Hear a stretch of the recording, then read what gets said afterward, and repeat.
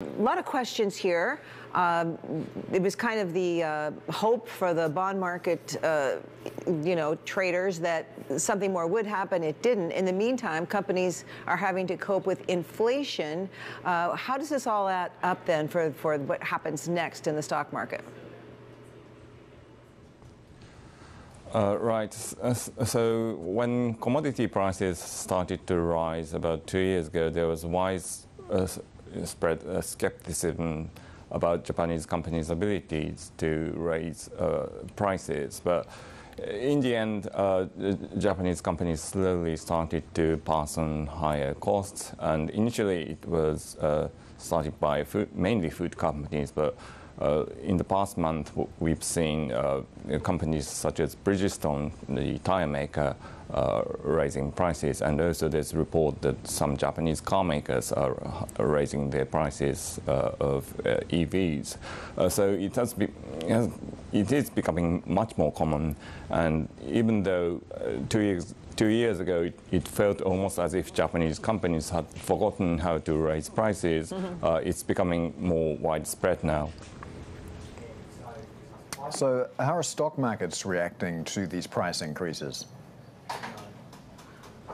Yeah, so perhaps until last year, when companies make announcement of price hike, investors love that sort of announcement, and share prices typically rose for at least about a month. But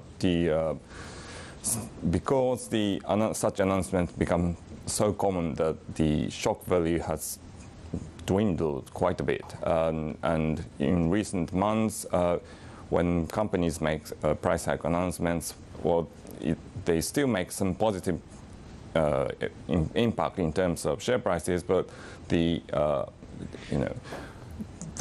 effect doesn't last long these days, and so we're seeing the law of diminishing returns in terms of the shock value of price hike announcements.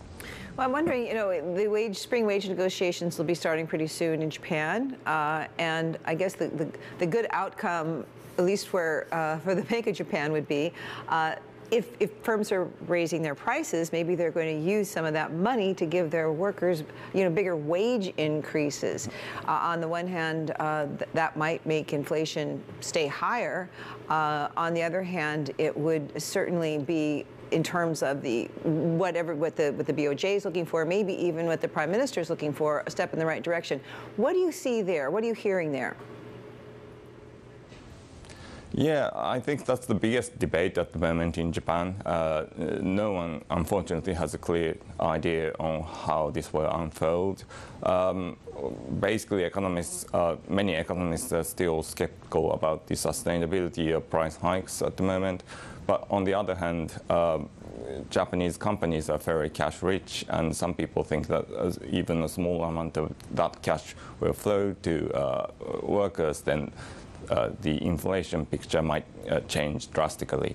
So we'll have to see. The wage negotiation will be probably one of the biggest focus for markets in the coming weeks.